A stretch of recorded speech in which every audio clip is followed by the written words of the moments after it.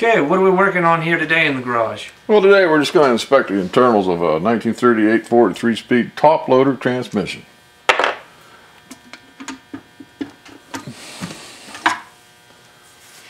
And what are you looking for while you inspect this? Well, we're looking for bad gears, teeth off of gears, chips off of the gears. And as we spin that and look at that today, we see everything looks really good in this transmission. The transmission, being as old as it is and the condition it is really quite astounding. This is really a very nice transmission. So once you go through this, what are your plans with this transmission? Well, it was on the back of my 38 Ford Flathead 3-speed Flathead motor, which I'm going to put into a 1931 model way Vicky. Okay. I thought you guys might also like to see the transmission mount, how this works.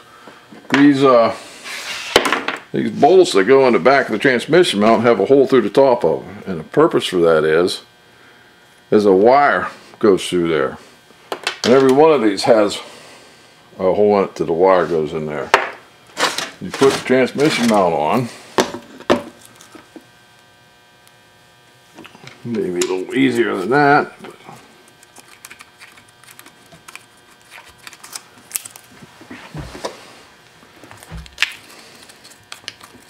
and you put all the bolts in there. You take a hunk of wire like this, and it goes around every bolt. So the wire goes through every bolt? Through every bolt head. That's why there's two spots in that bolt head for them to line up and the wire to go through. Okay, and what is the purpose of the wire? The purpose of the wire is to keep these bolts from backing out. If these bolts back out and fall out of there, then in these old cars with the enclosed drive shaft, you had to remove the motor and transmission and or pull the rear end out just to get to this bolt to tighten it up. So the old baling wire, as they say in the old Fords, was actually there, and it served a very good purpose to keep them bolts from falling out. I see, because you don't have to remove everything. It's not like today's cars. Right, right.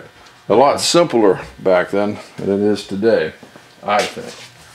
But you guys might also like to see in front of this, I'm going to put a screwdriver in here, and just imagine if the screwdriver was the clutch pedal you're pushing in. This is what's happening inside the transmission. You push it in, you disengage the clutch, you let it out, you engage the clutch. Shift to the next gear, and that's the ins and outs of how a clutch is engaged and disengaged. Okay. This also has the 78706 transmission case, which is the highly sought after transmission case. It's not a 39 tranny, which is just a little bit better, but the gear ratios are all the same. And if you look down here, you'll see this little contraption. I got that idea out of Vern Tardell's Ford Transmission Service and Repair. Very good book. All of his books are very good. Just takes a 3/4 pipe, that piece of pipe, and both of these holes are 3/4 pipe threads, and you put that in the bottom, stick it in your vise, and it puts it right here where you can work on it. Makes it very nice. I see, so you just use the pipe as a mount basically. Exactly. If you would like to put your camera over here, I will show you here the if you see the green, or I'm sorry, the gold band in here, that is a synchronizer. What that does is when you've got sliding gears, and when you're shifting from one gear to the next gear, hit the synchronizer, that lines the next gear up so it slides into a higher gear or lower gear. Okay. And that's how that works.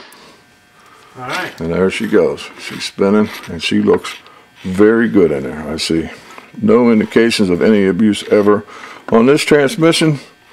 So I think I will button it back up, put some transmission lube in there, and put it back to work. It's a good tranny and ready to go. Alright, is there anything else you're looking for on this transmission that might need service before you put it into use? Well, you want to check these trannies for cracks, stress cracks, especially in this area here. And in the front, down in here, sometimes they crack. I don't think you'll find it on this tranny. Now this tranny was 37, 38, 39. They revised it a little bit and went from 39 until 1952 for this type of transmission.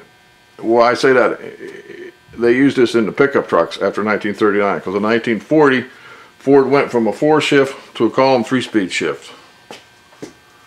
So this transmission saw a lot of years of use. Good transmission. Excellent. Anything else you want to tell us about this? Not much more I can say right now. I think we pretty much summarized it all up. It's a 78006 transmission case. That's almost the one everybody's looking for. Excellent. Well, thanks for watching, YouTube. Please be sure to subscribe, and we upload a new video every week on this channel. So please comment and tell us what you think. Thank you.